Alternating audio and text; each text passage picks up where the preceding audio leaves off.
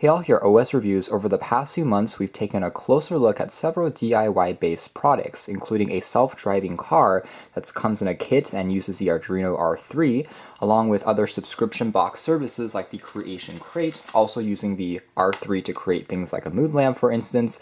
And today we're taking a look at another example. This is by a company called Kano, and it's perhaps the coolest one that we've seen yet because it's a fully working laptop or kind of computer that you can create by wiring all of these components together. So similar to those other products, this will allow you to learn more about EE, about electrical engineering, in addition to programming once all of this is completed. So this Kano Complete Kit here sells for $200, which really isn't bad considering you have this pretty large display. It includes a wireless keyboard and trackpad, so the value of the computer itself, I would say, is around $100, $150 by itself. So having this entire kit that teaches you kind of the process is definitely, I think, worthwhile. Taking a closer look at the packaging here, it's very colorful. It says simple steps, build it yourself.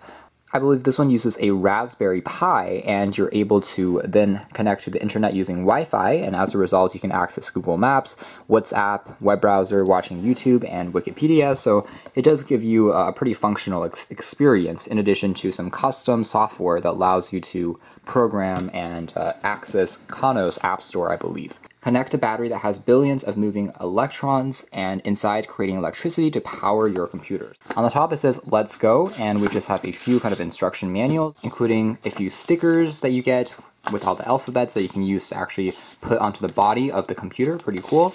And we also have the actual instruction manual or booklet over here, which goes through all the steps and is fully colored in the terms of the diagram, which is what makes the assembly process really so simple that even kids should be able to complete this project. Then below this phone we have all the components, including the shell, which is again made out of plastic that holds everything together for the computer, made out of acrylic plastic. It's transparent. On the back, we do have a USB cable that's pre-inserted that's for charging only, which I think is pretty cool. There's a USB nano receiver that you need to plug into one of the USB ports on the computer for the wireless process to work, and there's also a dedicated power switch on the side. Next, we have what looks like the Raspberry Pi 3 located right on the edge over here, and if we take a closer look there, again about the same size as something like an Arduino R3, but the Raspberry Pi is a more versatile and powerful microprocessor, kind of microcomputer, because it has more storage capacity, has a faster CPU, and more I/O as well right out of the box.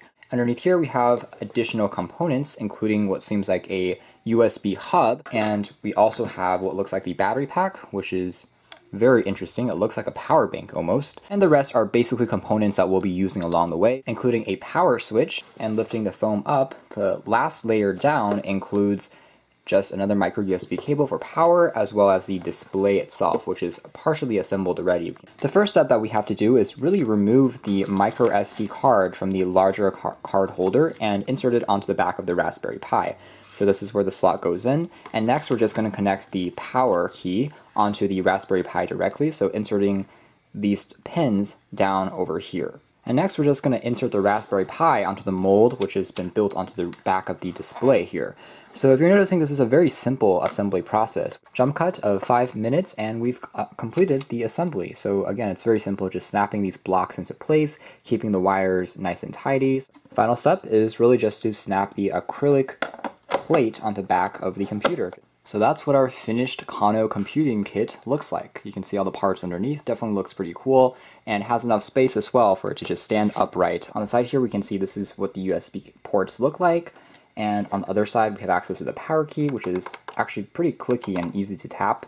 There's also the speaker. Alright, let's go and try powering this on. Here's what the back of the computer looks like when it's turned on. We have other LEDs as well from the USB hub and also from the Raspberry Pi, so it does create a pretty cool effect, especially in the dark. And after initially booting it, it just says, follow the right rabbit, type CD rabbit hole. Let's peel back the protective film on the display here. So we get this pretty cool animation with all of this binary ones and zeros, and it says, hello, what is your name? You can enter this here. Let's just try typing something like OS Reviews. Nice to meet you. More interesting animations here. That's probably actually a diagram for the Raspberry Pi. Say hello. Hello. did you hear me? So we did hear a sound, and now we can try using code to make art. Circle 100.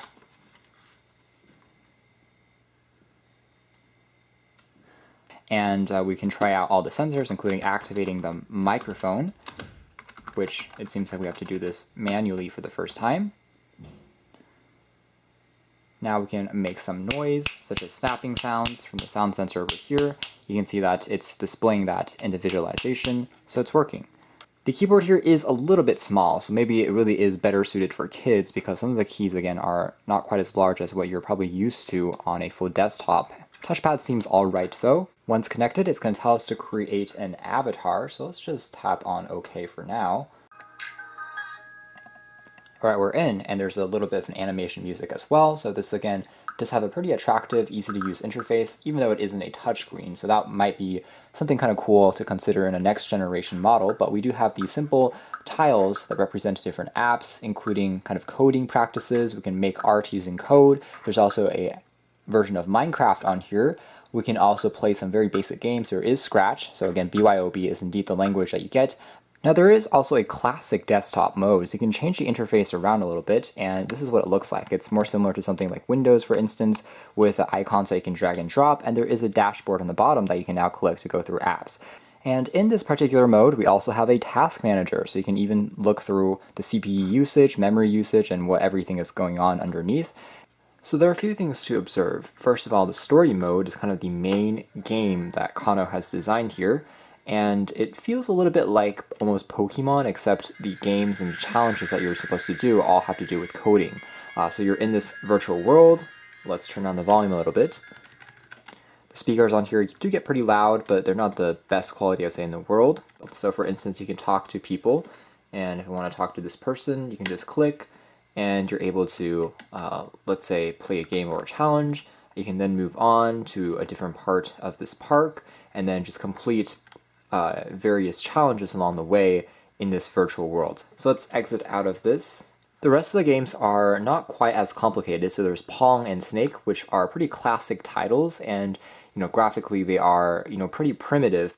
But you are able to actually create commands, so they are written in Python. So you can do something like Python snake help, and from here you're able to see things like you can actually change the speed of the snake, you can change how many lives that you have, you can change the background just by typing out these other letters at the end of your Python command.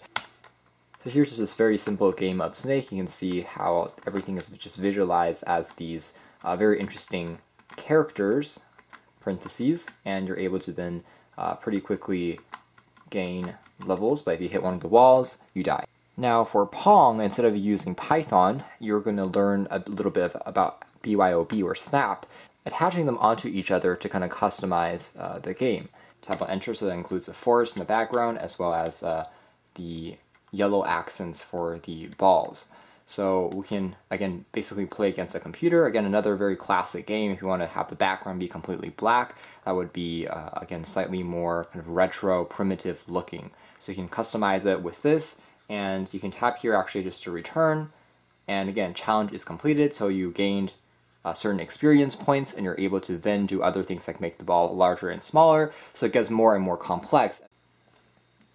And really it's the same story with the other apps on here as well, such as drawing and creating different art using code as well. The numbers here just correlate to their positions on this coordinate grid. So for instance, 100 moving up, negative 100 moving down, it creates this flag design. One of my favorite mini games is actually the Terminal Quest. It teaches you how to navigate around a terminal or a command line in Windows. So for instance, we have our kind of computer here, and then we have a $sign, and afterwards we can tap something like ls, for instance, to take a look at everything in this current level of the file structure, and then move things around. The game is pretty cool because it's actually a mystery. It's a disappearance case, and everyone around the town is disappearing one by one. And then you're supposed to move around the house and then move around the town to find people and solve the riddle. Some of these other apps on the second screen are actually correlating to the other products in Kano's line. So the pixel art and the motion kit are sold separately, so you probably need to pick those up to access them fully. There is access to basic utility things like a calculator as well. There's Code Academy, which basically is just a URL to the website, and you can set up an account from there and watch watch tutorials to develop your skills at your own pace. And you can also go into a real terminal over here if you just want to take a look at what's inside the Kano computer yourself. There is also a free kind of office here, so you can use it to create Word, Excel, and PowerPoint documents. Taking a look at YouTube and web browsing. First of all, the Wi-Fi reception seems decent, but it's not going to be as strong as on a regular laptop, perhaps because it's integrated onto the Raspberry Pi, so there's not a huge amount of space. So you do want to be slightly closer to the router than perhaps on a conventional laptop. And right-clicking on the mouse pad, you can really tell that this is the block element using kind of the built-in ad block with Chromium. We can full screen it and then tap on play. Hello everyone, here at OS Reviews. You're watching our retro review of the Nokia Booklet 3G. This was Nokia's first and only netbook/laptop. If you want to, you can just go into the regular browser, again using Chromium, so you do have tab browsing. You can open up multiple ones, but because of the 1 gig of RAM built on in, I wouldn't recommend having more than 5 tabs open at once if you want a faster experience. As of the New York Times, again, a pretty complex site with lots of videos and ads, scrolling elements, but it seems to be rendering all right. So for things like reading, it does a pretty decent job. Again, video playback, you have to wait a little longer, but also not too bad. Overall, a pretty capable browser, considering this is, again, more meant as an educational tool. So that's more or less it as far as our hands-on review of the Kano Complete Computing Kit. Overall, I would say this is a very clever idea just because it teaches you not only the hardware of assembling a PC with all the components, especially for kids and for kind of first-time makers and hackers, but also the software is really interesting. It's running on a version of Linux, teaches you things like how to use a command prompt, also teaches you how to program very simple games. Slight downsides would be the fact that the keyboard is a little bit small, but then again, it's probably targeted towards kids with smaller fingers, so that's okay. It does actually work pretty well as far as the wireless range is concerned. You can hold it pretty far away from the unit and it still works. So for instance, you can set this up at a couch and you can just hold it in your hands and you can just browse around using the trackpad and everything is still quite responsive. You can of course still get a little bit of productivity done, and again, the design itself is also very cool. The fact that it's transparent, you can see all the parts underneath and customize it with stickers, definitely makes it a pretty interesting conversation starter just putting it onto a desk. So this is definitely something that I would recommend if you're just interested in EE, if you're interested in CS, and especially if you want it as an educational purpose kit, then I think that this is definitely one of the better ones in the market when it comes to ease of use, as well as having an entire ecosystem that's designed from the ground up. You can check out more details in the links down below, but for now, that's been our video. Thanks for watching here at OS Reviews. That's been a closer look at Kano, the Complete Computing Kit.